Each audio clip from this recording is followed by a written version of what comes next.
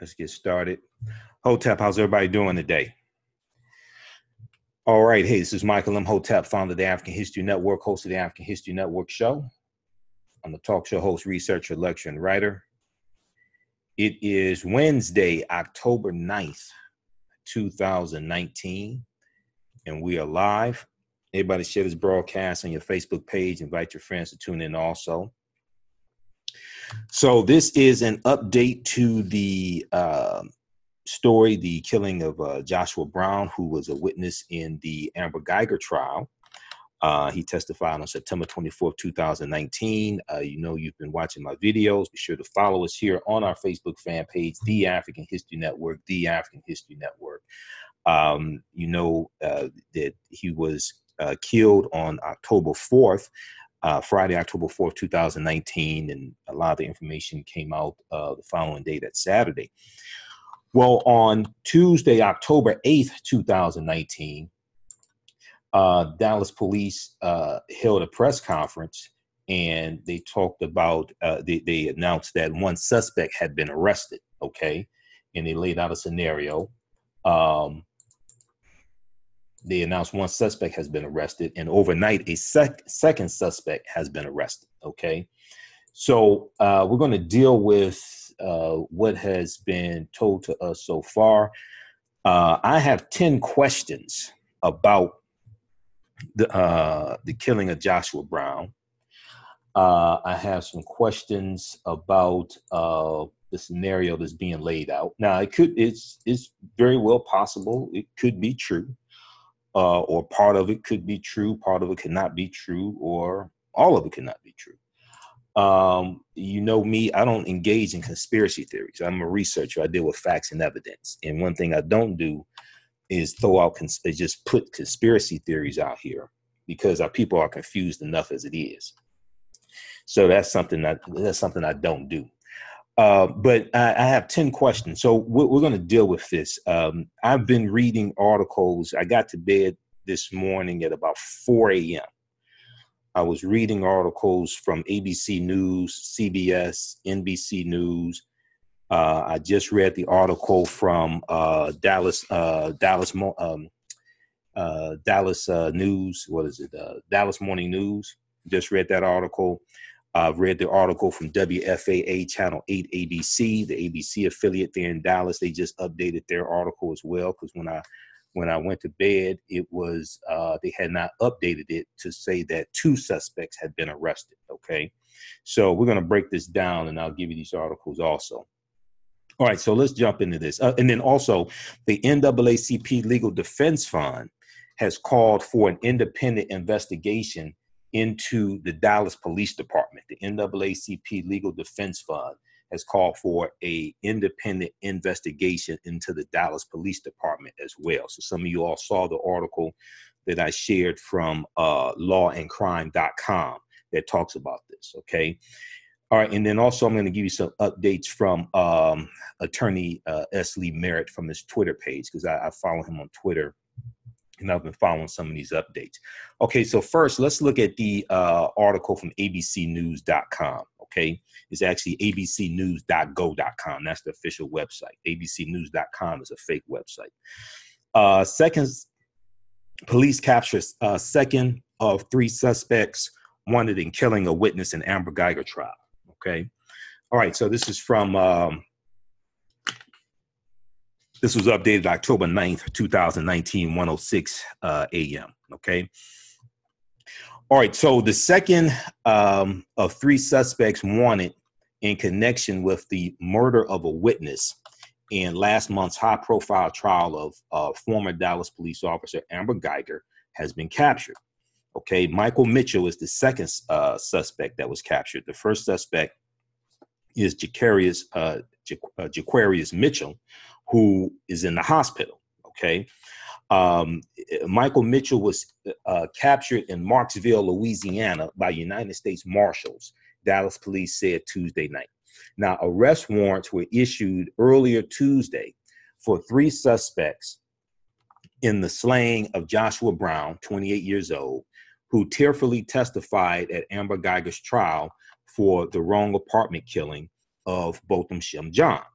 Now, and be sure to go back and watch my previous videos where I'll go through and break all this stuff down and separate the conspiracy theory from fact.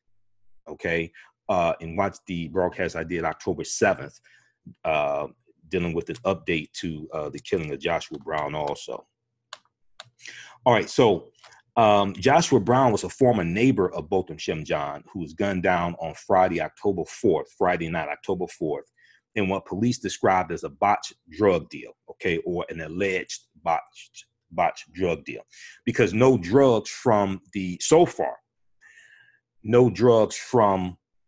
scene of the killing have been recovered yet. Okay, I'm going to talk about what happened because Jaquarius Mitchell said that it was Thaddeus Charles Green, 22 years old, who took Joshua Brown's backpack and took Joshua Brown's gun.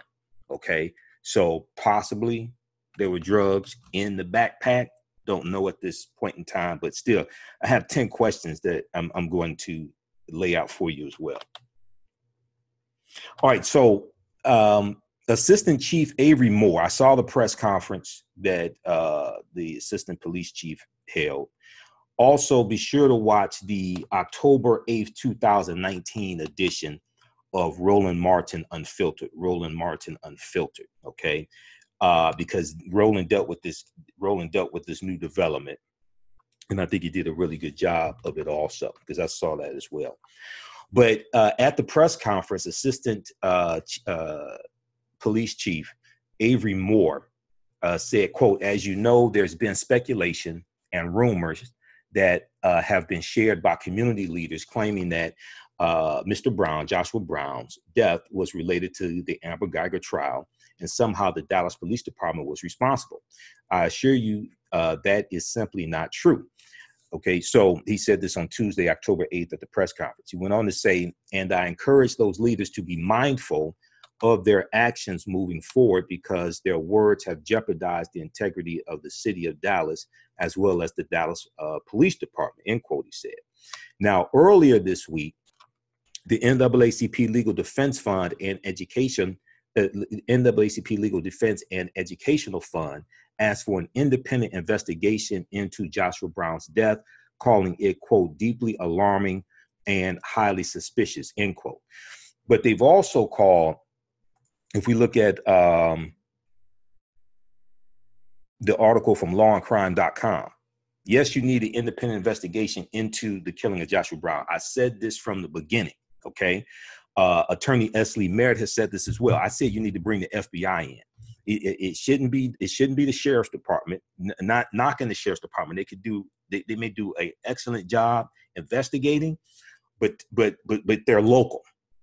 It should not be the Texas Rangers, as I stated in my October 7th broadcast, that because David L. Armstrong, Sergeant David L. Armstrong of the Texas Rangers, who was the lead investigator into the killing of Botham Shemjan, he testified in court. He testified in Amber Guyger's trial that he didn't believe Amber Guyger did anything wrong. He believed she acted in self-defense. She thought it was her apartment. He was the lead investigator. He's the one, when we go back and we look at the affidavit from September 9th, 2018. Okay. This was the arrest warrant that the Texas Rangers issued for Amber Guyger. He suggested manslaughter in the second degree. We know the prosecutors upgraded that to murder. But his name is David L. Armstrong. He testified in court that he's a sergeant with the Texas Rangers. He testified in court that Amber Guyger didn't do anything wrong. The Texas Rangers are the state police of Texas. They're the state police. So what I'm saying is, no, you have to have a federal investigation. Okay. Attorney Esley Merritt said either the Department of Justice or the FBI. I said, bring in the FBI. Okay. Take it out of the hands. It should not be the Dallas police. Now, Dallas police may do a very good job investigating. Okay. Or there may be people inside the Dallas Police Department who may leak information, what have you, because of the distrust and because of the leaks that happened with the investigation into the killing of Botham John. Because of those leaks coming from the Dallas Police Department, you have to take the investigation out of the hands of the Dallas Police Department. Because I know that I don't know the exact number of police officers in Dallas Police Department. I know that there are thousands. I know that there's some who are competent, who can do a good investigation. I know there's some who are not competent and who should not be involved in any investigation, probably should not be on the Dallas Police Department. But because of because of the leaks and improprieties that happened, that Attorney Esley Merritt has laid out dealing with the investigation of the killing of Botham John, Dallas Police Department should not be involved in this investigation. It should be totally taken out of their hands.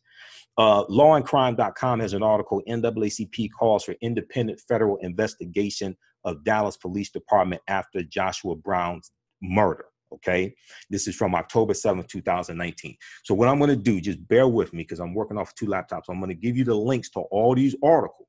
I want you to go read these articles as opposed to dealing with conspiracy theory bullshit floating around on social media. I'm going to give you these sources. I want you to go read these articles. Okay. All right. Because I don't play those type of games. This is too serious. Okay, so let's go back to abcnews.com. I'll come back and I read the full statement put out by the NAACP Legal Defense Fund. I'll come back and I'll share that full statement with you, give you those links also. Okay, so arrest warrants were issued for Thaddeus Charles Green, 22 years old, Michael Diaz Mitchell, 32 years old, and Jaquarius Mitchell, 20 years old, all of Louisiana. Okay. Assistant Police Chief Moore said.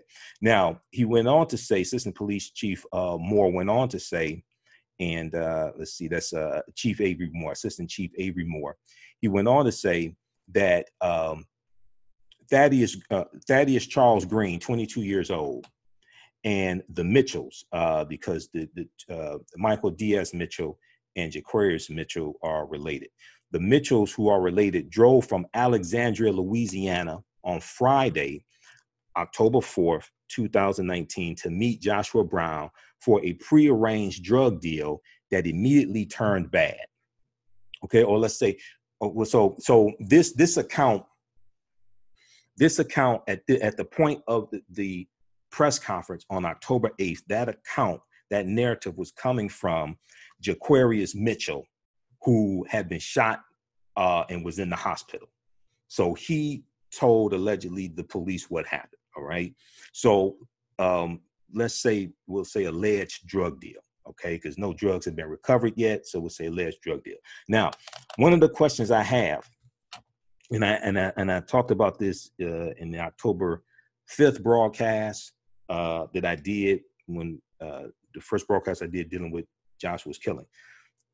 Where is the surveillance camera footage of Joshua's? Because he was at his apartment. Now he moved away from the he moved away from the apartment building that Botham John lived, where he lived across the hall from Botham. So he doesn't live there anymore. This is at his new apartment building. And then it's in a more affluent area also as well. So they have cameras, surveillance cameras all around.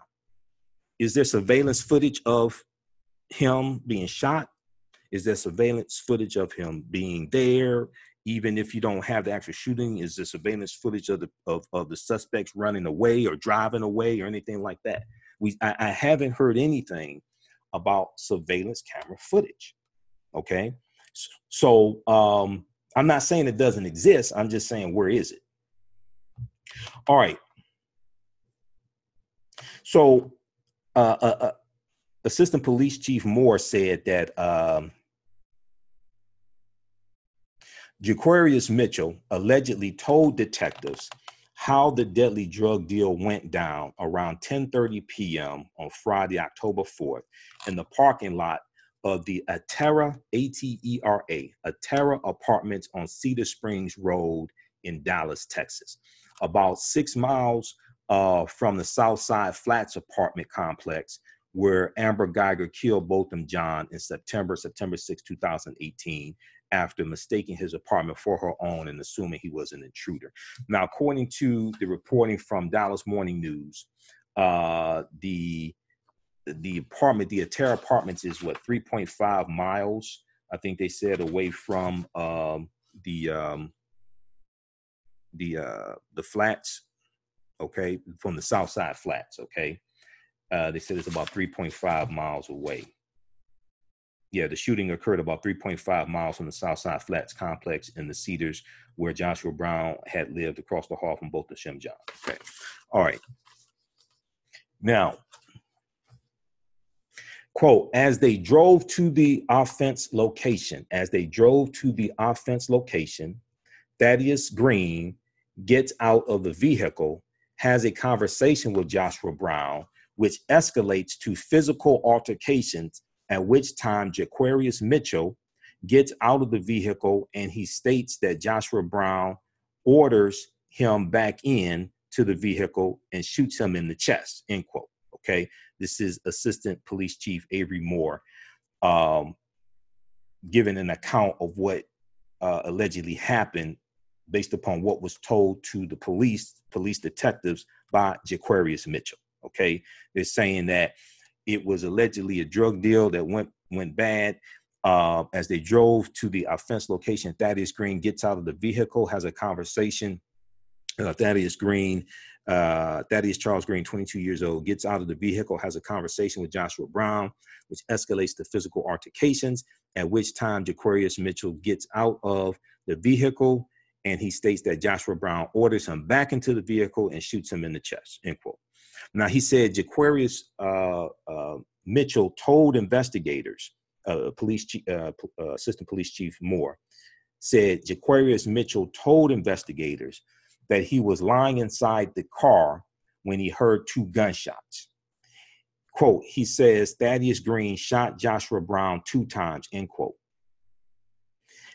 This is what Assistant Police Chief Moore said. Now, Assistant Police Chief Moore said an autopsy performed on Joshua Brown showed that he suffered 2 bullet wounds to his lower extremities, 2 bullet wounds to his lower extremities, not his head, not his mouth, that was circulating around on social media, some more conspiracy theory nonsense, okay?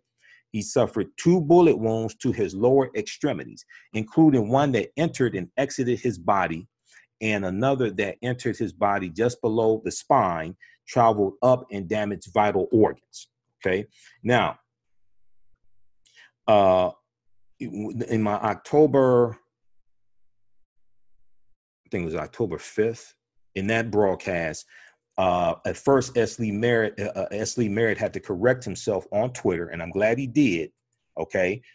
Because at first he said that he was told that Joshua Brown was shot in the mouth and the chest, and then he had corrected it on Twitter and said he was getting conflicting information about where on his body Joshua Brown was shot, okay? So be sure to follow him on Twitter at Merritt Law, MERIT, at Merritt Law on Twitter. And let me see, because I had that tweet up here. We'll go back to it and I'll tell you exactly what was said. But yeah, he had to correct it, and I'm glad he did. So Attorney S. Lee Merritt initially tweeted that Brown had been shot in the mouth and chest. He tweeted 2 hours later that where Brown was shot was in dispute, and that he had heard from a witness that the wounds were to Brown's buttocks and side. All right. So this is why you have to wait for the facts to come out. The autopsy was done, so the medical examiner is telling where he was shot. This is why you got to wait for the facts to come out. This is why a lot of times when things break, you don't see me doing broadcasts about it right away, because I'm waiting for more facts to come in before I jump on and start reporting something. And I'm going through looking at different news sources, verifying information as well. Okay, so October 5th, let's see, that was October. October 5th, he first tweeted that he was shot in the mouth and chest. He was exiting his car at his apartment when he was ambushed and shot at close range. His mother asked my office to help find out who murdered her son. She suspects foul play. He had no known enemies. Okay, I'm coming back to that, no known enemies. So he worked for a living. We need answers. All right, now, Then within about when I was broadcasting live, he did another tweet and said, where hashtag Joshua Brown was shot seems to be disputed. I was told by immediate family that the medical examiner said mouth and chest. It wasn't mouth and chest. Initially, I was told in the back. I just heard from a witness who provided aid to a wound in the buttocks and side. We will have to await the autopsy to be sure. Okay.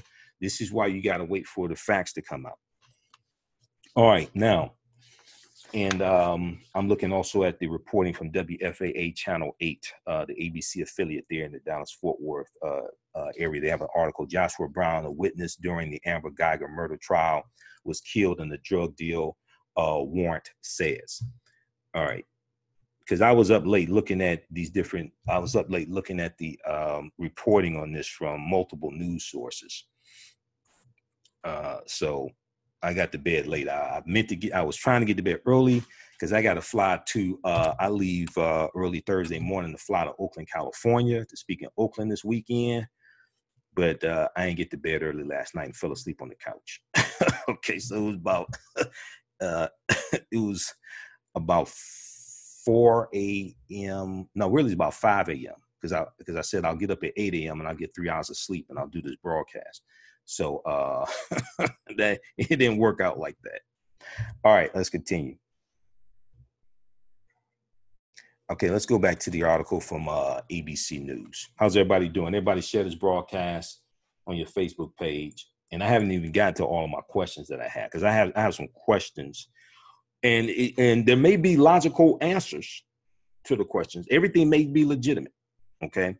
But I have some questions about this as well. All right, so let's go back to the article from ABC News. ABC News. So, Assistant Police Chief Moore said an autopsy performed on Joshua Brown showed that he suffered 2 bullet wounds. Okay. Now, he said that after the shooting, according to Jaquarius Mitchell was the one who was shot and is in the hospital. According to Jaquarius Mitchell, Thaddeus Charles Green, 22 years old, took Joshua Brown's gun and backpack, and that all 3 sped away from the scene in what witnesses described as a silver 4-door sedan, okay? Assistant Police Chief Moore said, quote, Michael Mitchell was the driver. He dropped Thaddeus Green off at an unknown location, and he took Jaquarius Mitchell to Promise Hospital in Dallas to receive treatment, end quote, all right? Now, I'm not sure why he didn't take Jaquarius Mitchell to the hospital first to receive treatment or what. I don't know what happened there, but okay. So Assistant Police Chief Moore said Jaquarius Mitchell has since been transferred to Parkland Memorial Hospital where he is in police custody. Quote, we will execute a warrant for capital murder on him today. I think I have a copy of the warrant too. Dallas Morning News. And I printed up the article from Dallas Morning News. Oh, no, WFAA Channel 8. And I printed up the article from WFAA Channel 8.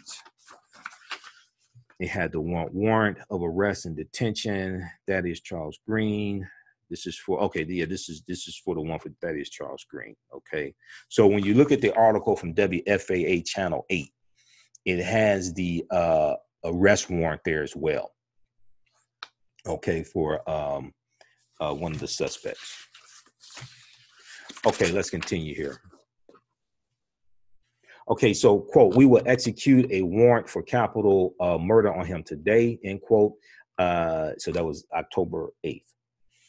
Said Assistant Police Chief Moore, adding that capital murder warrants have also been issued for the other 2 suspects.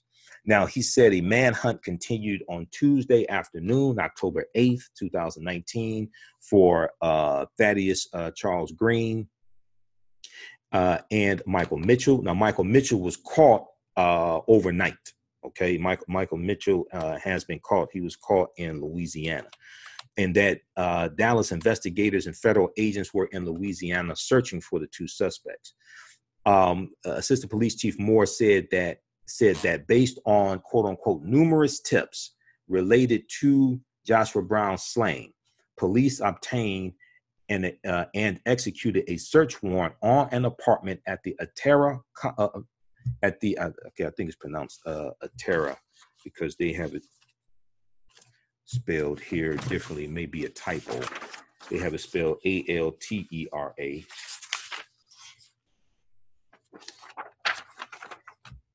But all the other spellings I saw, it was Atera. Okay.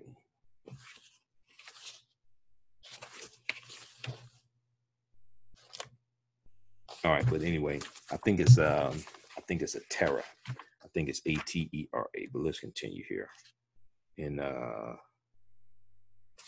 get a clarification. Okay, but at the apartment complex where Joshua Brown was living at the time of his death, he said police confiscated. Assistant Police Chief Brown said police confiscated from his unit, from his apartment, 12 pounds of marijuana, 143 grams of THC cartridges, and $4,000 in cash. Okay, so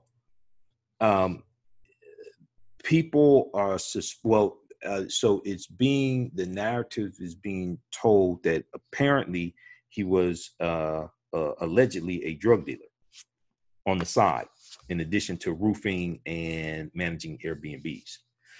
Okay, so some people are asking the question, well, if he was a drug dealer also on the side, then how is it that the prosecutors didn't know about this? And how is it the police didn't know? Well, how is it the Amber Guyger's defense team didn't know about this? And apparently the police didn't know about this either. Now, whether the police knew about this, whether the police knew that he was selling drugs or not, I don't know. I don't know. The other thing is if there was no indication, so hypothetically, if there are no indications, I guess, there were no outward indications to the prosecutors that he was selling drugs because he had other sources of income. If there were no outward indications of this, then the other question is, well, how would they know this? Okay, I don't know. So that causes me to ask another question.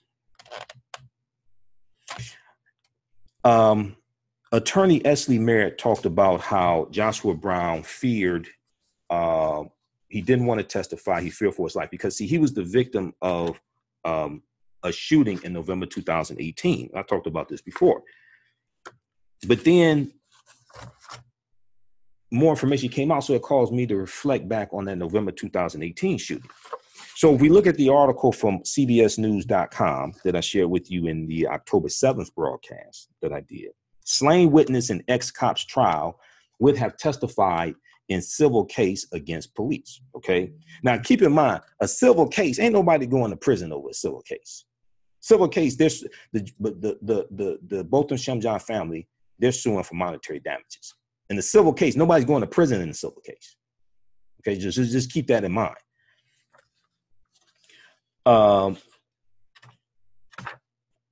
So Esley Merritt said that, quote, he had been shot less than a year ago, and someone standing near him was killed. Okay, he was reluctant to testify in this case because he had been shot at, and he thought some people might want to do him harm. All right. So asked if the police could have offered Joshua Brown protection, Attorney Esley Merritt said, quote, if he had concerns for his safety, then the city, the county had an obligation to ensure that those concerns were met. If he had concerns for his safety, then the city, the county had an obligation to ensure that those concerns were met. Okay, now what I don't know, what I have not seen, I haven't seen any reporting on, did Joshua Brown ask the authorities, Dallas police or whoever it was, for protection? I haven't seen any reporting that he did ask for protection. Okay, now we know he went to California. The prosecution threatened to jail him if he did not return to testify. Okay, if he feared for his life. We know he was shot. So he was shot in the foot, November 2018, standing outside of a Dallas strip club. Okay. And a person who was near him was shot and killed. All right. And that stemmed from some type of altercation. And I'll give you details on this here in just a minute. That stemmed from an altercation with somebody there at the club. Okay, so my question is, if he feared for his life. Oh, the other thing is that's important to note is the person who allegedly did the shooting in November 2018. That person was arrested and is out on bond awaiting trial. Now, there's no evidence, and the police are not saying there's a connection between, at this point, that there's a connection between that shooting and this one here. And they're not alleging that the person who allegedly did the November 2018 shooting and shot Joshua Brown in the foot, they're not alleging that that person is in any way involved in this one here. Okay. However, and I know it's his mother may not know all the details of the November 2018 shooting. That could very, very well be true. Okay. And also with the November 2018 shooting, Joshua Brown could have been just totally innocent. Okay. Because I'm still trying to get all the details. He could have just been totally innocent and he got into an altercation and he got shot. Okay. It's not saying that he did something wrong. But according to Attorney Esley Merritt, when his mother said that he had no known enemies, well, if he was shot in 2018, I guess he has at least one. Okay. Once again, doesn't mean Joshua did anything wrong, and his mother may not know all the details of it. Okay. And I'm not saying that the person who allegedly did the shooting in 2018 is involved in this one. Okay. All right. So when I do more research on this, it causes me to ask more questions. Did he ask for protection during the trial? If he feared retaliation, retaliation from anybody. Okay. Because I was reading statements from Attorney Lee Merritt, and he was saying that he was afraid people were going to, finish the job, kill him, finish the job, etc. So, and then after the trial, did he ask for protection after the trial also? Because he was scheduled to testify in the civil lawsuit. Now, I'm not exactly sure when the civil lawsuit was going to happen. It was going to be relatively soon. He was scheduled to testify in the civil lawsuit. Did he ask for protection afterwards? Okay. Now, here's the scenario. This is hypothetical. Because I have a list of questions that I stayed up late writing out. I have a list of questions, front and back. So here's a hypothetical. I'm not saying it's true, but just following certain scenarios. If allegedly you are, just say hypothetically, anybody, not him specifically, but anybody. If allegedly you are selling drugs on the side, hypothetically, do you want protection from the authorities? Just anybody, not specifically him, but just anybody. If you are to be a witness in a trial, a high profile trial, and you are selling drugs on the side and the prosecution don't know it, hypothetically, the defense team don't know it, hypothetically, do you want authority? Do you actually want protection from the authorities? Because one, there may be hints that you're selling drugs and they find out. Two, you ain't gonna be having any drug deals. Okay. I'm not saying he was, I'm just saying hypothetically, when I'm going through analyzing all of this, it causes me to ask more questions. All right. So that's one of them. Did he ask for protection? Was he given protection during the trial? Did he ask for protection? Was he given protection? I haven't seen anything indicating he actually asked for protection during the trial. Don't know. Still trying to find out. If you have some evidence, let me know. All right. Okay, so let's continue here. But this causes me the deeper I dig into this, and like I said, prior to this broadcast, I'd read 80 articles dealing with this case, dealing with the Botham Shamjan killing, and then the trial and all this stuff. I read over 80 articles dealing with this. Hell, I just read 6 preparing for this broadcast, in addition to the previous 80. So it just caused me to ask more questions. I've studied numerous. I've been doing radio 9 years. Okay. I've studied numerous police cases, numerous police shootings, all other types of things. So really nothing surprises me. I've seen all types of information come out. So nothing surprises me either.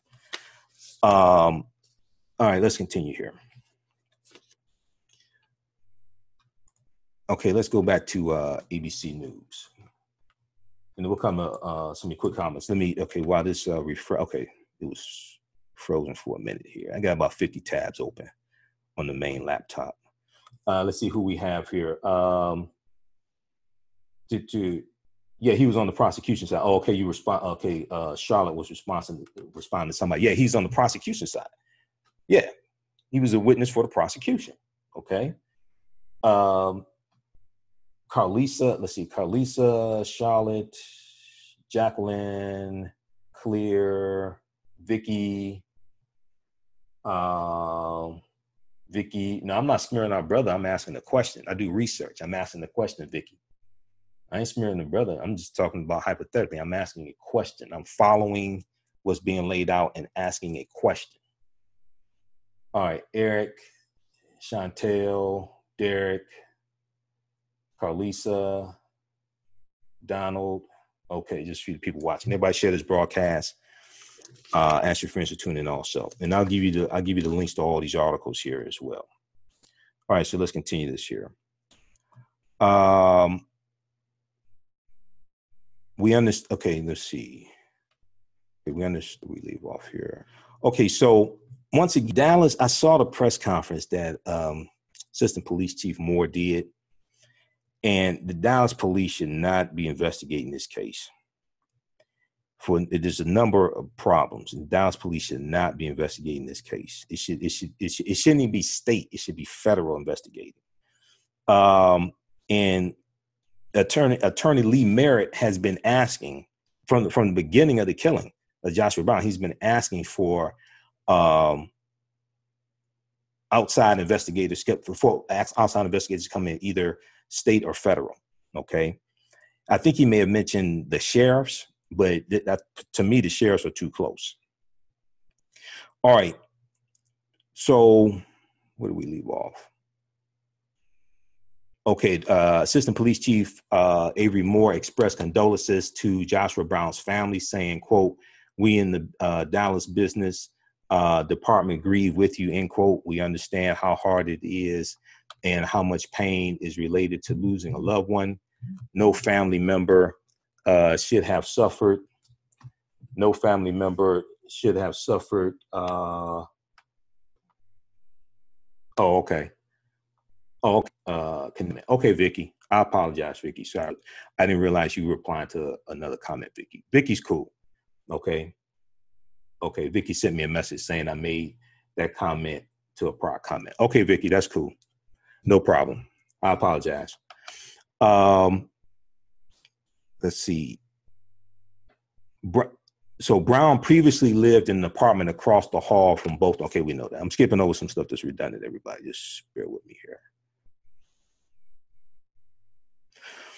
Okay, Joshua Brown contradicted Amber Guyger's testimony that she asked John to show her his hands before she opened fire, saying on the witness stand that he never heard Guyger say that. Now, he testified that he was like in a hallway nearby where the shooting took place. Okay, so he didn't actually see the shooting, but he heard 2 shots and he heard something being said. Okay, in the attorney Daryl Washington Daryl Washington was interviewed by Roland Martin on the Tom Joyner Morning Show.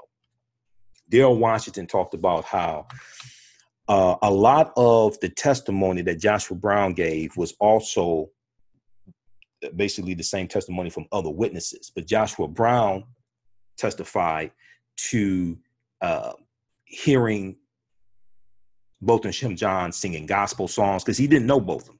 He met Botham earlier the same day that Botham was killed because somebody from the property management team or somebody from the apartment complex, the manager, whatever it was, from the apartment complex, came to Botham's apartment and his apartment regarding a noise complaint. Okay. So he only met Botham a few hours before Botham was killed. But he testified about hearing Botham singing gospel songs, singing Drake, things like this, right? Okay, so, but he contradicted Amber Guyger's testimony that she asked Botham John to show her his hands before she opened fire, saying on the witness stand that he never heard Guyger say that. Now, Joshua Brown, so we know he became emotional. He broke down crying, things like this on the witness stand.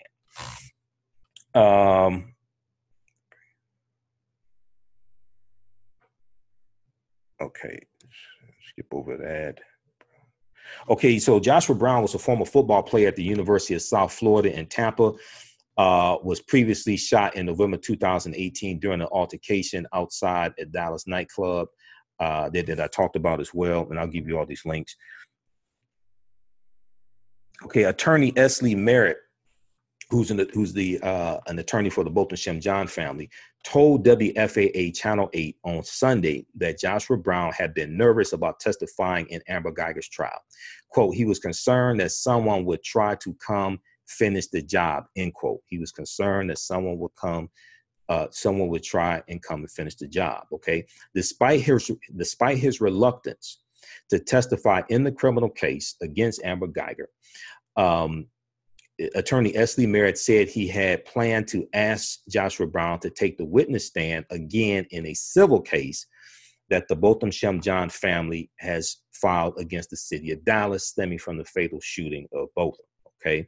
Attorney Esley Merritt said, quote, when we move forward with our civil trial, he was one of the first people we planned on calling, end quote. Quote, and now is no longer available, end quote. Now, while Attorney Esley Merritt acknowledged there was no evidence that Joshua Brown's slaying was linked to law enforcement or to the trial directly, he insisted it was something worth investigating. And I agree. It's something worth investigating. One, two, the Dallas Police Department should not be investigating this killing, period. Okay. And like I said, look, I know you have some investigators in the Dallas Police Department who are competent and can do a good job. But because of optics, because of the leaks that took place in the investigation of Botham's killing, because of all that stuff that took place, no, they should not be involved. All right. Okay, so that's ABC News. And we'll give you that. It's freezing up on me. Okay, but we're going to keep. All right. Also, everybody follow us here on the Facebook fan page, the African History Network. Click on the notification button so you know when we go live. If you like this type of information, also you could donate to the African History Network, paypal.me/the AHN show, paypal.me/the AHN show. It helps us keep doing the research, stay on the air, keep broadcasting, buy this paper and ink to print all this stuff up. And it helps cover when I have to, helps cover expenses when I have to pay to travel to speak at different, speak out of state as well. Okay. PayPal.me/the AHN show, or at our website, AfricanHistoryNetwork.com as well. Okay. Right on the homepage, click on the yellow donate button. All right, let's continue. So, which article we want to go to next? NBCnews.com has an article dealing with this as well. Joshua Brown murder, second arrest and death of witness in Amber Guyger trial. I'm gonna come to these other questions I have about this as well. I just want to give you the facts as we know it right now. Then I'll come to these questions. Let's see. So Michael Mitchell, 32, who officials say was the suspected getaway driver in the Friday night slaying, was arrested at a motel in Marksville, Louisiana. Tuesday evening. The Avoyelles, Avoyelles Parish Sheriff's Office Chief Deputy Stephen Martell said. This was a development overnight. So Jaquarius Mitchell, 20 years old, had previously been arrested and was in custody at a hospital. Dallas Police Assistant Chief Avery Moore said at a press conference on Tuesday. Jaquarius Mitchell told police that Brown shot him in the chest after Green and Brown got into an altercation during a drug deal, and that Green then shot Brown twice, Assistant Police Chief Moore said. Okay, so we know they claim that they confiscated drugs, etc., from his apartment. So I'm waiting to see a few things. Okay, on Tuesday, okay, I'll come to that in just a second. On Tuesday, Attorney Esley Merritt released a statement on behalf of the Brown family calling for the Dallas Police Department to turn the investigation over to another agency. Quote, "This family and their representatives have consciously avoided speculating about law enforcement involvement in this tragedy. However, due to the proximity of this murder with the trial of Amber Guyger, rumors abound," the statement said, in part, quote, "A cloud of suspicion will rest over this case until steps are taken to ensure the trustworthiness of the process. A cloud of suspicion will rest over this case until steps are taken to ensure the trustworthiness of this process," end quote. I totally agree. I don't understand. Now, the police chief, Renee Hall, her first initial U, Renee Hall, is from the Detroit Police Department, okay? And I live in Detroit. And this is not an attack on her at all. I don't understand, because of all the problems with the investigation into the killing of Botham Shem John, and you're dealing with a Dallas police officer, I don't understand why you would not bring in independent outside investigators to investigate this case. Now, Dallas Mayor Eric Johnson asked the public in a tweet over the weekend to, quote, refrain from speculation, end quote, about Botham's shooting. All right. I'm skipping over all the redundant stuff. Okay. So just I have things highlighted and marked and checked and all that stuff. Okay. So I'm just skipping over just to give you the meat of it.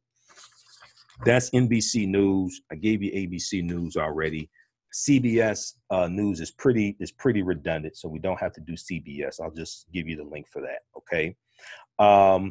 NAACP Legal Defense Fund is calling for an independent investigation, one of this case, but also an investigation into the Dallas Police Department, all right? So while that loads up,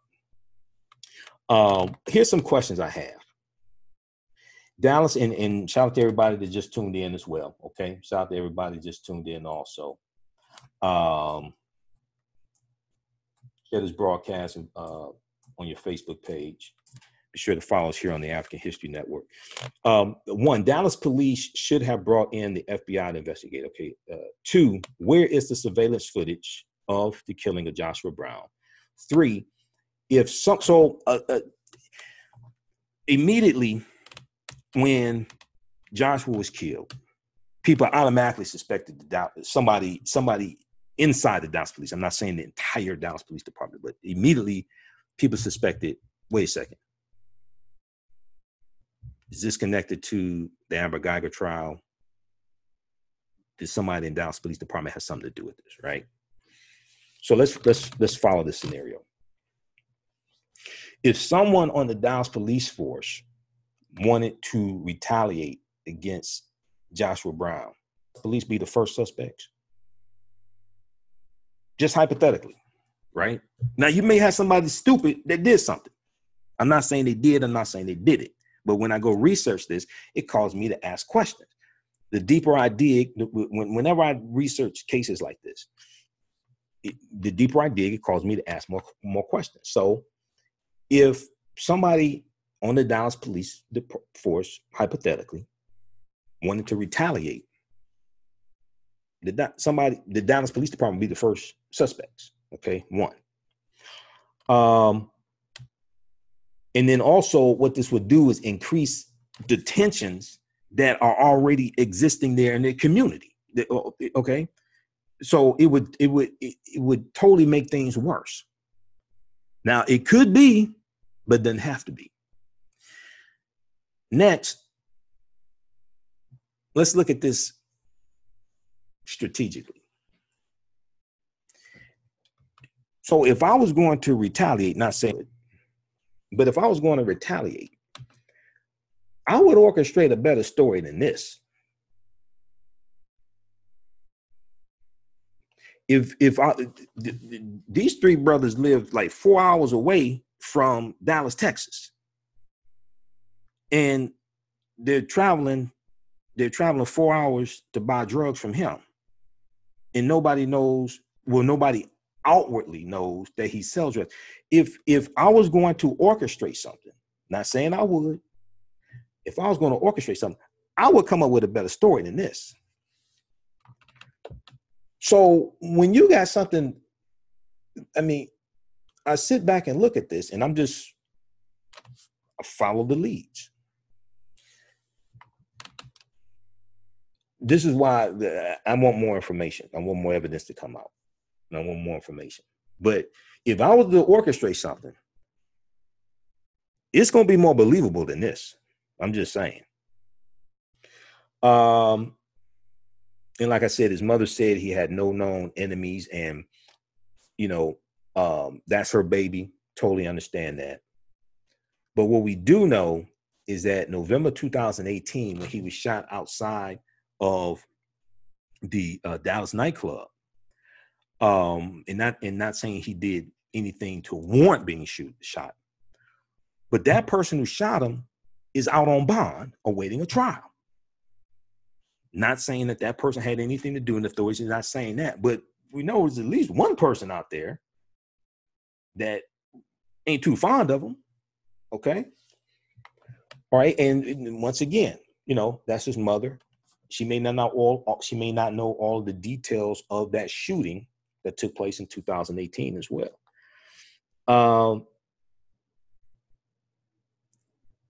So there was a social media post. I think WFAA Channel 8 reported this. There was a social media post that said after he testified on September 24th in the Amber Guyger trial. There was a social media post that said, "Now we know where you are." And then the post was deleted. Okay. I think it was WFAA Channel 8 that reported that. I'm going to find that. But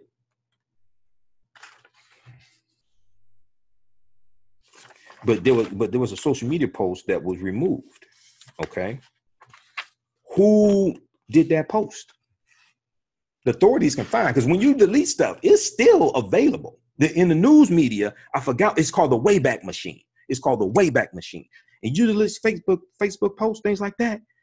In the media news outlets, they got a way to go back and retrieve that stuff. So who posted that tweet? Okay, that's a question that I have. Now, a lot of people don't know this. And I can't remember if that was in one of the articles or in the S. Lee Merritt tweeted that. Okay, but I'll try to find that for you. All right, so that's number 5. 1, 2, 3. Actually, that's number 6. 1, 2, 3, 4, 5, 6. 7. NAACP Legal Defense Fund calling for investigation into the Dallas Police Department. That ain't gonna happen with Donald Trump in office, because Donald Trump and his attorney generals has stopped investigations into the patterns and practices of police departments. This is an example of how elections have consequences. I talked about this in the October 7th broadcast. This is an example of how elections have consequences, because there were 24, 25 investigations into the patterns and practices of police departments under President Barack Obama. Okay, that has stopped, and that led to 14 or 15 consent decrees. Okay, that has stopped under Trump. Okay, that has stopped under Trump, and we know that his Attorney General Jefferson Beauregard Sessions III, his first Attorney General, said that they were basically going to take a hands-off approach. They're going to back up off of policing. When Jeff Sessions became Attorney General, he said that he tried to back out of the consent decrees with the Chicago Police Department and the Baltimore Police Department. He tried to back out of those. So this administration here has taken a total hands-off approach to policing. This is an example of how elections have consequences. This is what I'm trying to explain to people in 2016 who still haven't figured out what the hell happened. I was explaining to them what was at risk, because I had looked at Trump's platform and I listened to, I saw over 100 campaign speeches and interviews that Trump gave during the 2016 election. So I already knew what that was about. I already knew what he's about. That's why I was warning our people about it. And you see what's going on right now. I tried to tell you, people ain't want to listen. All right, let's continue. Okay, I'll come back to this, because from the start, conspiracy theories were spreading from the beginning when Botham was killed. Conspiracy theories were spreading, and people just wanted there to be a relationship between Botham and Amber Guyger, and there wasn't. They just had to have some conspiracy theories. Why wouldn't you just let the facts come out? But NAACP Legal Defense Fund, NAACP Legal Defense and Educational Fund is calling for an independent investigation into the murder of Joshua Brown, who was shot and killed Friday, October 4th in Dallas. The next door neighbor of Botham, the murder of Botham John has raised troubling concerns from the beginning of the investigation, and now the deeply alarming and highly suspicious murder of Joshua Brown increases the urgency of an immediate independent investigation of every aspect of these two tragic killings. Okay, a Sunday evening press release from the NAACP notes. Let me scroll down. Okay, Brown's shooting death immediately prompted widespread outrage that his safety was not tended to, plus unsubstantiated speculation that he was murdered in reprisal for his testimony against Amber Guyger by rogue elements or otherwise within the Dallas Police Department. So this is from lawandcrime.com. They have some very, very good reporting on this. Lawandcrime.com. They also did an interview with S. Lee Merritt as well. Attorney S. Lee Merritt, the attorney for Botham John's family, in a civil extortion suit against the city of Dallas, stoked the notion that Joshua Brown was taken out for revenge over his testimony by revealing details of where the 28-year-old victim was allegedly shot. Okay, so I talked about this. S. Lee Merritt corrected that on his Twitter page. All right. Law and Crime previously reported that Joshua Brown was expected to be called as a witness in the civil trial. S. Lee Merritt's characterization of where the bullets entered Joshua Brown's body, however, have been disputed by Dallas area authorities. So we know, based upon the medical examiner, that's not true. Okay, so we know that. You can read this, and you can go back and read the rest of this. Sherilyn Ifill, who's the sister of Gwen Ifill, the journalist, the sister used to be on PBS NewsHour, who passed away.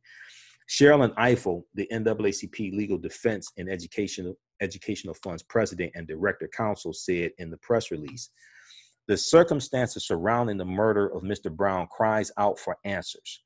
More importantly, it demands an independent investigation of how and why he was killed. Independent investigation into why and how he was killed." Okay. All right, we'll continue with that. So I'll go to number 7 on my list here. So from the start, people were spreading conspiracy theories about Botham John and Amber Guyger, and they were just claiming they just were saying that they thought they were in a relationship and all this stuff. I had people calling in my radio show, 9:10 a.m. the Superstation WFDF here in Detroit, Sunday nights, 9 p.m. to 11 p.m. the African History Network show. I had people calling in and just insisting there was a relationship. So Attorney S. Lee Merritt was on CNN a couple, 2-3 weeks after Botham was killed. He said they reviewed text messages, they reviewed emails, they reviewed social media posts, all that stuff. There was absolutely no connection. There was no interaction between Botham and Amber Guyger. There's no relationship, no messages going back and forth, nothing. But people just, for some reason, just had to manufacture some jungle fever relationship. I don't know why. Okay. Why wouldn't you just let the facts come out? Then you had somebody that went on Botham's Instagram account, took a picture of him with 3 white women. These were co-workers of his at PricewaterhouseCoopers. They circled one of the pictures, the woman on the end, they circled her picture, circulated around on social media, and they said, this is Amber Guyger. This is the guy killed. This is the woman that killed him. 1, the woman was not a police officer. 2, wasn't Amber Guyger. 3, that was a friend of his. So now you just accuse somebody just totally innocent, and you just circulated their picture around like this. Okay. So, and see, this is what I had to tell my listeners on my show. You can't make up evidence and then claim you want a fair trial. You can't manufacture evidence and then claim you want a fair trial. You have to let all the facts come out. Okay. And the other thing is, because I've studied numerous police cases, you can't go in suspecting what it is. You can't go in suspecting what you think it is. Because if you go in already suspecting what you think it is, you're going to miss some things. You're going to miss some pieces of evidence that show no, it may not be what you think it is. That's why you have to let all the evidence come out. All right. Let's see. Okay, so I already talked about that as well. But from the start, conspiracy theories were floating around. All right, number 8. I got to go to the other side, of the page. So he didn't want to testify. He feared for his life. So Esley Merritt on his Twitter page, I think it was October 7th, he posted a clip of Judge Tammy Kemp. Now, the previous day, October 6th, just keep in mind, when you read his post from October 6th, and I shared it in my October 7th broadcast, he talked about how Judge Tammy Kemp saved that case, saved that trial, kept it from having a change of venue. Okay, 1. 2, did not let the jury hear testimony from 2 law enforcement agents who said that Amber Guyger didn't do anything wrong in acting in self-defense. One of them was the lead investigator for the Texas Rangers, David L. Armstrong. He testified, but the judge did not allow the jury to hear that testimony because that's an opinion. Okay, that's opinion. So go read his October 6th tweet, and it's like a JPEG of his full statement. Okay, where he breaks this down. He talks about people attacking her. He talks about how we need unity, because he talks about we have to expose and correct the corruption inside the Dallas Police Department. He gave examples of this. He went and broke this down. Okay, he talked about attacks on Botham's brother, all this stuff. So my October 7th broadcast, I go through and thoroughly break all that down. But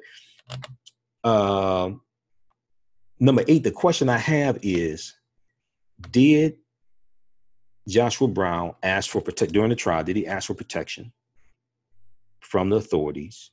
And did they grant protection? Did they issue protection? What? I haven't found any information on that. Number 9,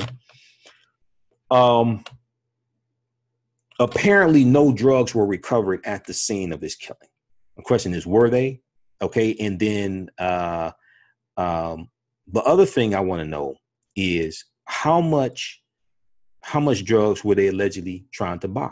That's something else I want to know. I haven't heard that. How much drugs were they allegedly trying to buy? All right. And then the 10th question I have, outside of the statements from Jaquarius Mitchell, what evidence do they have of an alleged drug deal? Outside of the statements of the guy who was shot and is in the hospital, what evidence do they have of an alleged drug deal? It could be a drug deal, maybe not. Don't know. I'm still trying. This is coming out. But besides his statements, what other evidence do they have of an alleged drug deal? Okay. So those are some questions I have. This is a crazy case, but when you have conspiracy theories floating around, it makes it even worse. Okay. Let's see. So check out the article from lawandcrime.com also. And there was one, what I'm going to do, I'm going to flip over here because this computer is frozen up, but it's still running. So what I'm going to do, I'm going to flip over to the second computer, and I'm going to go to give an update from Lee Merritt's Twitter page as well. Be sure to follow him on Twitter at Merritt, M-E-R-I-T at Merritt, M-E-R-I-T law. Okay. At Merritt, M-E-R-I-T law on Twitter. Okay. So he tweeted, I'm glad that DPD believes that they have the suspects in the Brown killing identified. All I ask is that they have another law enforcement agency take over to make sure all the bases are covered due to the circumstances in the case. Totally agree. Okay. And then let's see, we have, let me see here. Hold on, somebody send me a message here. Okay. There was one other one.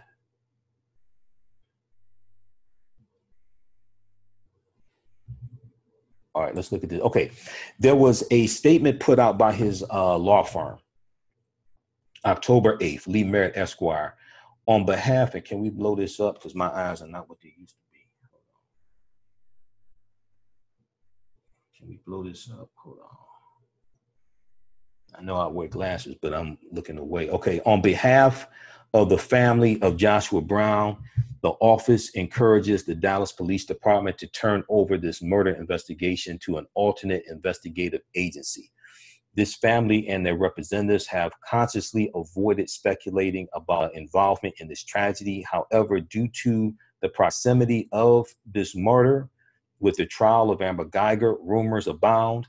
It will be nearly impossible. It would be nearly impossible to conduct a reliable investigation in a climate where the investigating agency has been implicated in the murder itself. I totally agree.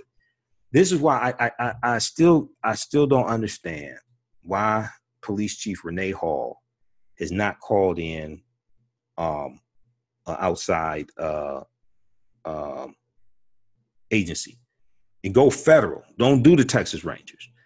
Go federal. I don't understand it with the climate with the climate there, because whatever the Dallas police put out, people are not going to believe it.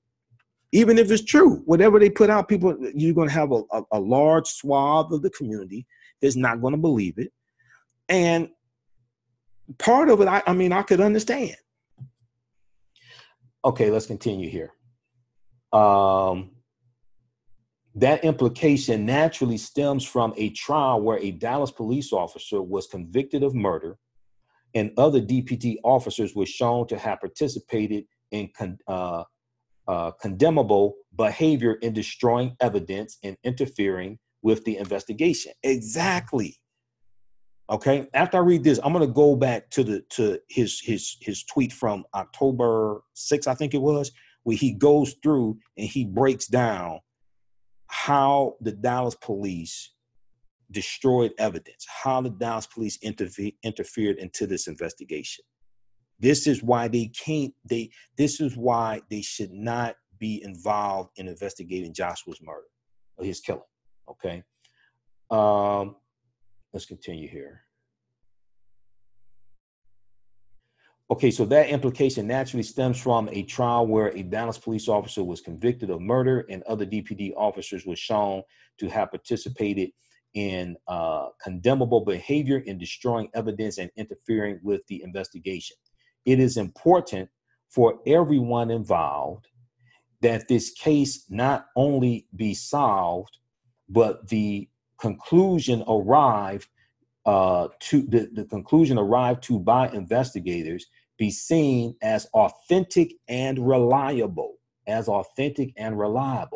A cloud of suspicion will rest over this case until steps are taken to ensure the trustworthiness of the process. The Brown family, the Joshua Brown family, would like to extend their heartfelt gratitude to everyone around the country that has offered them support and encouragement during their time of bereavement. Okay. So that was from October 8th, 2019. That was a statement from the family of Joshua Brown through their attorney, Esley Merritt. Okay. So that's from his Twitter page. Now,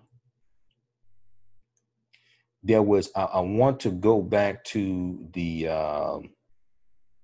and then he tweeted on October 8th also, the state knew Joshua Brown didn't want to testify due to concerns for his safety. He flew to California when the trial began. They threatened him with jail if he didn't return.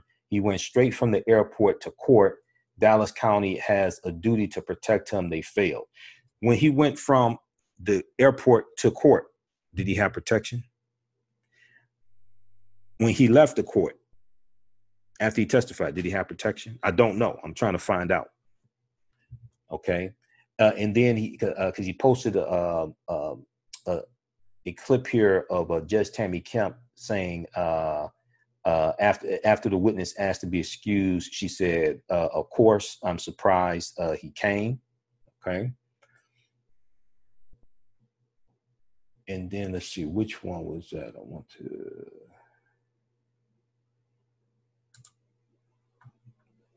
Okay, and there's one more here from the one I shared in my October 7th broadcast. But since we're talking about the Dallas police, this is important here. Joshua Brown next door neighbor. He talked about what we're going to need is unity. This was from okay,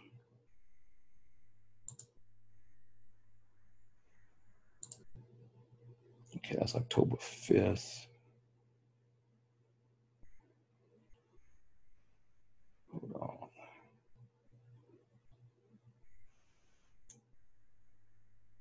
Which tweet is that?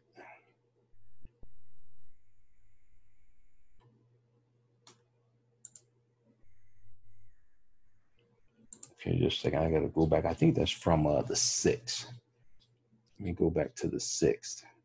Because what he did was he laid out some of the, here we go. October 6th, figuring out what happened to Joshua Brown will take something we just haven't mastered yet. Unity, UNITY, okay? Oh, Lord, this thing is small as hell. Hold on.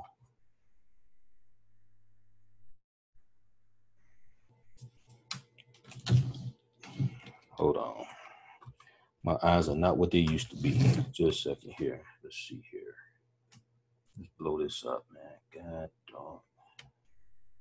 All right. Let me try to save this and blow this up. Hold on.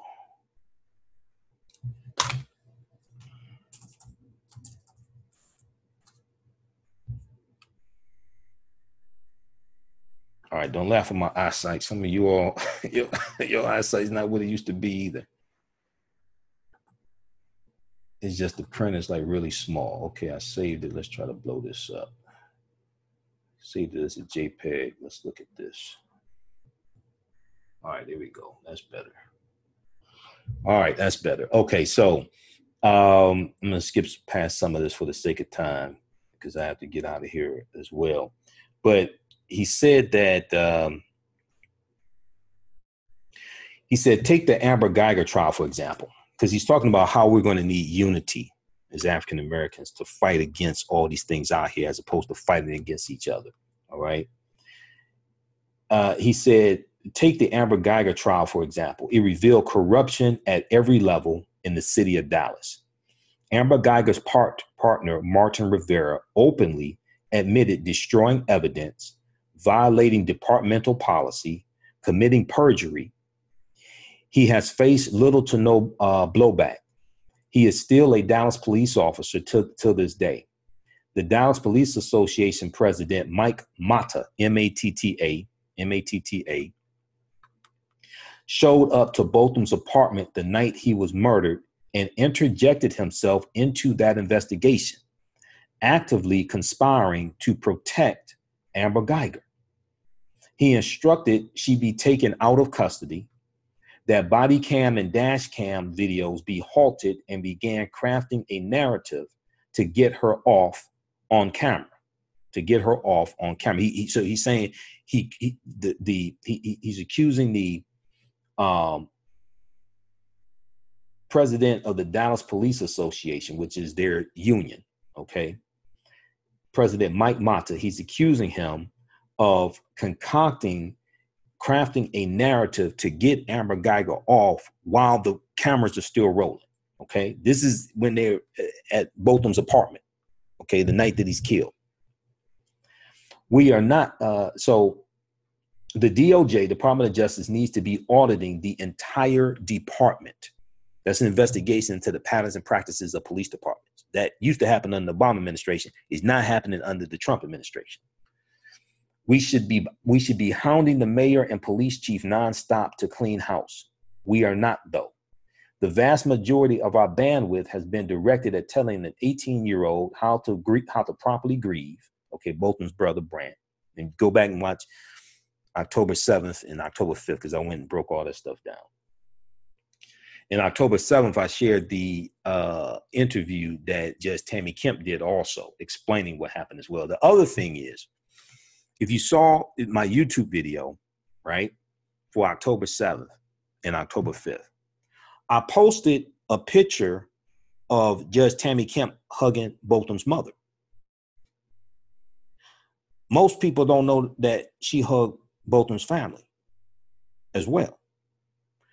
Why didn't the pictures of Judge Tammy Kemp hugging Botham's mother go viral like the pictures of Judge Tammy Kemp hugging Amber Guyger?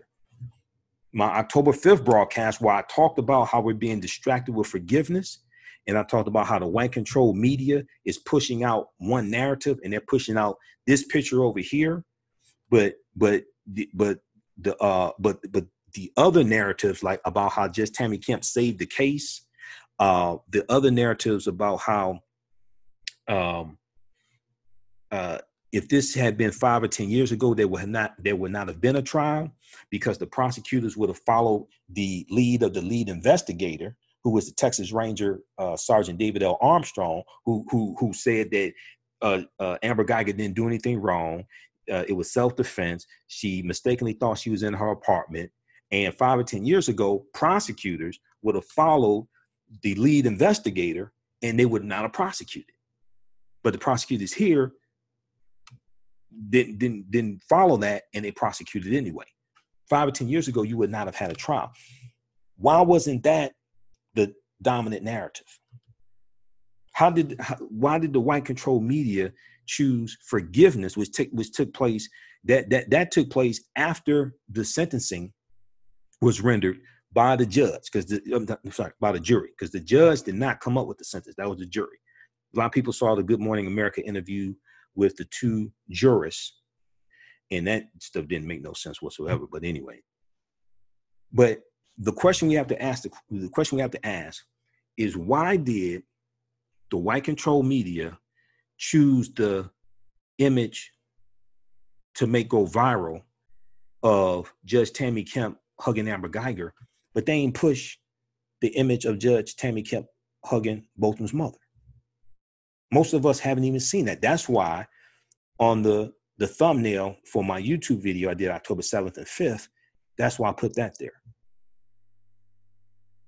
The white control media, they were there in the courtroom when it happened. They took pictures. Why didn't they show that to us?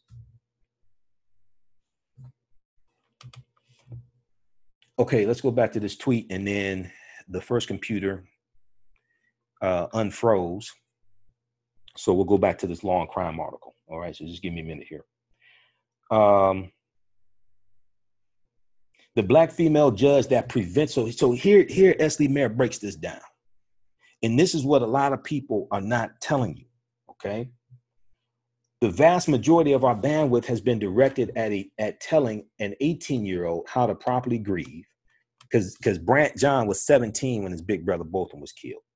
The black female judge that prevented the Texas Rangers from tanking this case with their biased conclusions is currently being destroyed socially and under formal review professionally because he had a human moment after the case was completely over. Why are we so anxious to attack Black women while ignoring injustices? I've read articles condemning my office's financial interest in this case. Our community has joined in, reaffirming the greedy Black lawyer caricature that white supremacists use to denounce justice efforts. Now, Joshua Brown is dead, and instead of coming together, trolls have gone so far as to say his blood is on my hands, which is S. Lee Merritt talking, on my hands personally. We have real enemies. We have real work to do.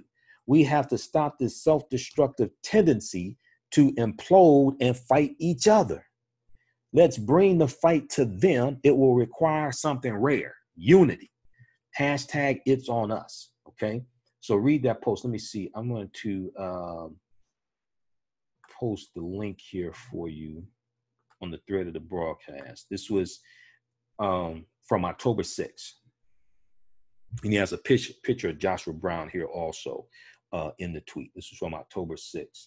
Let's post this here on the thread.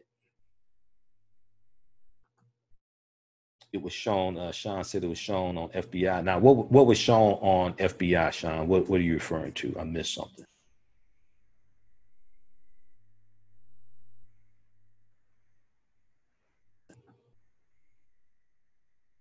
Okay, separation of church and state. That was after the trial was over. That was totally after the trial was over. Go watch the interview. Actually, go CBS, the CBS affiliate, Channel 11. They did an interview with Judge Tammy Kemp, where she breaks all this stuff down, and also the Associated Press did an interview. I read the interview that she did with the Associated Press. TheGrio.com picked up that article I talked about in my October 7th broadcast, read the full interview. But also I saw the interview that she actually did with CBS. That was totally after the trial. That was after the sentencing, after all that stuff was done. The cameras were still rolling. Now, someone can make the argument, well, she should have turned off the cameras. And then the other thing, she talked about how it was Amber Guyger that asked her for a hug. She asked her twice for a hug. That's not something that she just went and volunteered, okay? So go put all this in the full context, because people are getting bits and pieces of information. And I can tell you haven't even watched the interview that she did with the CBS affiliate there in Dallas, Fort Worth, because I saw the article. I'll post that link here. That one, and then but before that, I read the interview that the Associated Press did with Judge Tammy Kemp also. All right.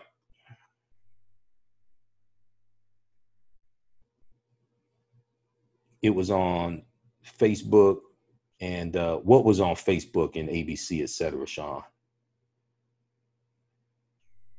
Okay, so we posted that link there from his Twitter page.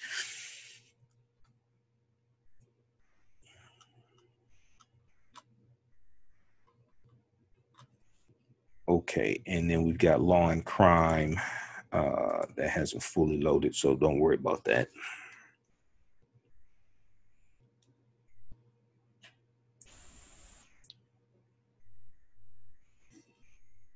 All right, let's continue here. I think it may just be one more article. I think I got through most of the ones I wanted because I printed up NBC News.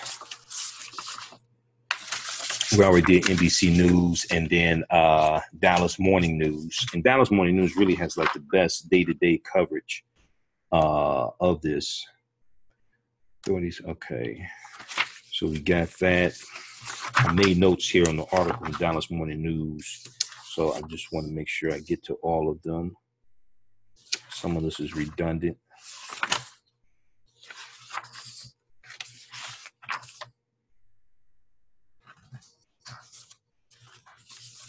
And select official posting. Okay.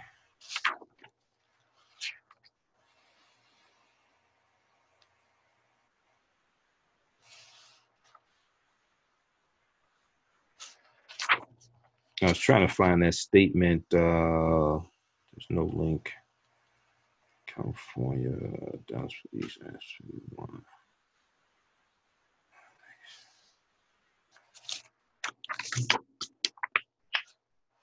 Okay.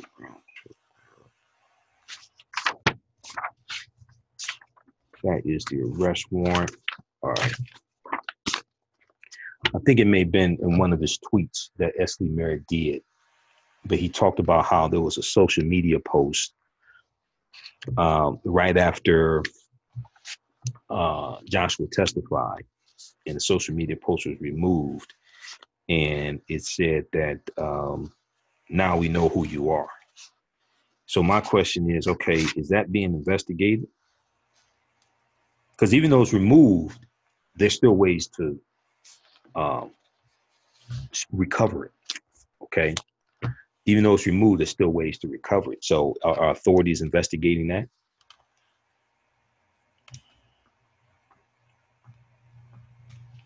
All right. So as developments come out, I'll keep you all updated. We'll post the links here to the thread of the broadcast.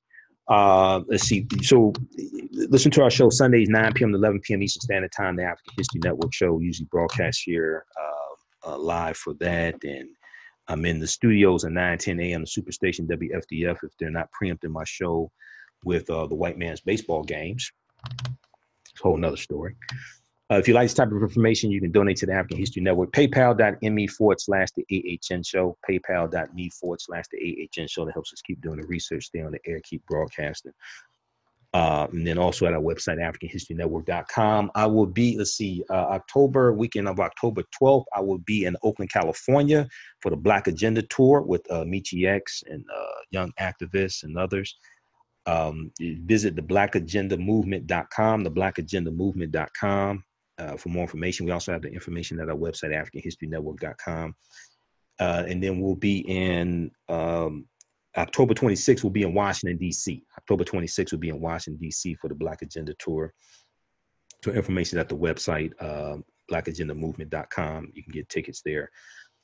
The weekend of October 18th and 19th, I am at Hartford Memorial Baptist Church in Detroit. Hartford Memorial Baptist Church in Detroit. I have to post the flyer on our website, AfricanHistoryNetwork.com. I'm speaking at the Social Justice Ministry. They do a social justice ministry each year. So I usually speak there. I'm doing workshops on Saturday morning, dealing with their theme this year is dealing with Black migrations and 400 years, 1619 to 2019. So I'm doing a workshop dealing with Black migration, 1619 to 2019, from the birth of a nation to the Red Summer 1919 to the Detroit race ride in 1943. Okay, so we'll get that flyer up at our website, AfricanHistoryNetwork.com. They have information to purchase tickets for the Social Justice Ministry, and there is a panel discussion that I'm on that Friday evening, October 18th.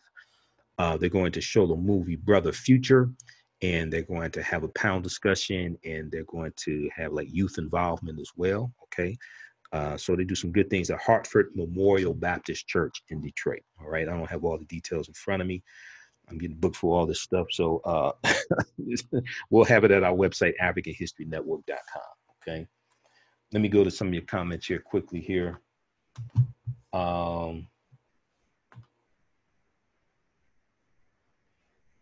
Okay, Jonathan. Okay, somebody said, I have commented about Rivera and get crickets. Okay, I missed your comment. What did you say about Rivera? I just talked about Martin Rivera. That was the partner of Amber Guyger. Okay, but what did you say? I guess it was Jonathan. What did you say about Martin Rivera? Merritt knew that Brandt wanted physically show Amber that she was forgiven. Do you see the interview where he says that as an attorney, he absolutely can advise a client on what actions they should take? Well, he was on the witness. He was on the stand. Brandt was on the stand. Now, if you watch the press conference from October 4th that Global News did from October 4th, and I've talked about this before, the family was there at this press conference, and attorney Esley Merritt, and he said that 2 minutes before Brant gave his impact statement, because this is after the verdict had been given, and this is the impact statement during sentencing deliberation. He said 2 minutes before that, Brant wasn't going to speak, okay, and he just decided to speak, okay. So I haven't seen any indication that Attorney S.D. Merritt knew that Brant was going to ask to hug Amber Guyger. I haven't seen any indication of that. Here's the link to the video. It's from October 4th, 2019, Global News. Botham John's family thanks community for support, reacts to video of brother hugging Guyger. And you see Botham's mother, Allison John, speaking.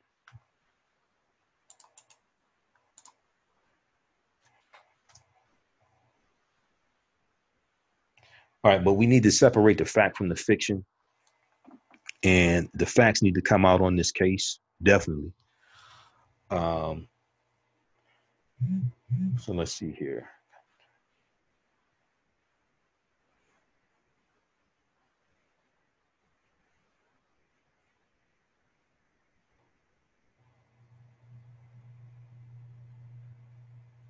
Okay, it was in all the news media, ABC just kept hugging John. Yeah, but it didn't go viral. It wasn't pushed out front. When you look at okay, so this is what Sean said. When you look at, I saw numerous articles coming across my timeline. I monitor about 35 different news sources on a daily basis. I subscribe to all of them through Facebook. All the local news outlets, national news outlets. The articles that came across my timeline from all these news sources with articles written about Brant John hugging Amber Guyger, and then also showing Judge Tammy Kemp hugging Amber Guyger. Those were the pictures they had in the thumbnail of the articles. It wasn't the picture in 9 times out of 10. It wasn't a picture of Judge Tammy Kemp hugging Allison John, Botham's mother. That was not the dominant picture that the white control media put out there. When they were talking about forgiveness and all this stuff, that's not the dominant picture they put out there. Yeah, they knew the picture existed because they were there taking the picture, but that's not the dominant picture that they put out there, because I saw the articles come across my timeline.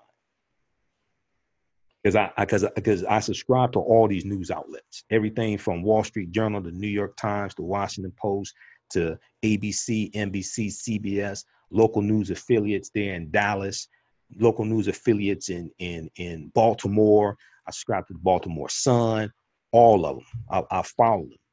Huffington Post, NBC, MSNBC. That's why I put the picture of Judge Tammy Kemp hugging Botham's mother on my YouTube video, because we haven't seen that. That hasn't been pushed out there like the other pictures have been pushed out there. You have to ask the question, why?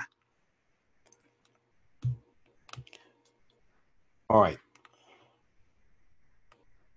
Okay, so we posted that there for you.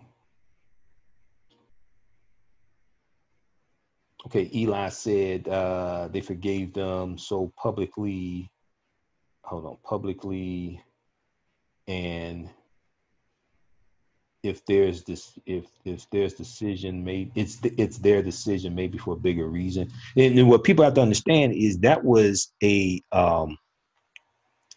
process. Whoever forgave her, that was a process they had to go through. It's been basically a year since Botham was killed. That was a process they had to go through. And Brant said when he first found out his brother was killed, his first instinct was not to forgive her. That was a process that he went through. All right. The other thing people have to understand is that when you saw the picture of Allison John, when the verdict was read with her arms up and she's looking up, there was a weight that family's shoulders also with that guilty verdict. There was a weight lifted off of their shoulders when that guilty down also. Okay, Sean said me too. I don't know. Me too what? What do you mean, Sean?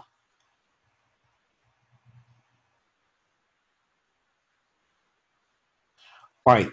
Look, guys, I gotta get out of here because I head out of town tomorrow and I'm not packed.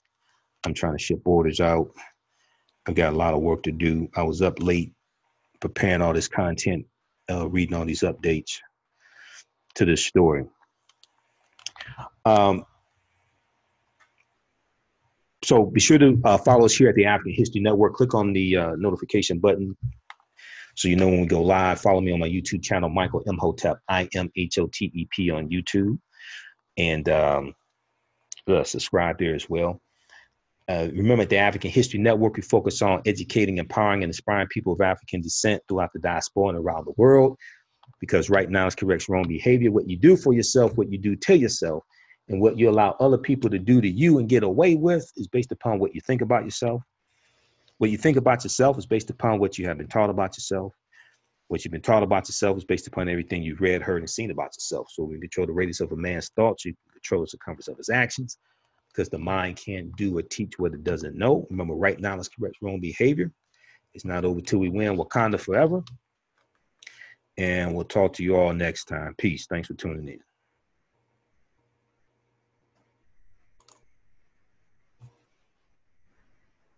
And I'll post the links to all these articles also when we're done. So look out for that as well. Once you go read these articles also.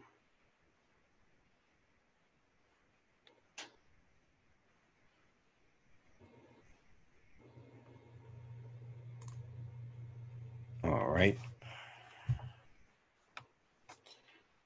Who else we have here? We got Sean, Traveling, Mercies, Michael. Okay, thanks, Sean. Follow a lot of the news. Yeah, yeah. I've been doing radio 9 years. Used to do nationally syndicated radio. This is something that I do the African History Network full time. So right now, MSNBC is on right now because I watch MSNBC between 6 to 10 hours a day and do research all day. MSNBC is on, but it's just muted. So on MSNBC, when they show articles from like New York Times, Washington Post, USA Today, if I haven't already read those articles, I'll make a note to read them. And I read a lot of articles from NBC News, NBCnews.com also. All right, guys, we'll talk to y'all.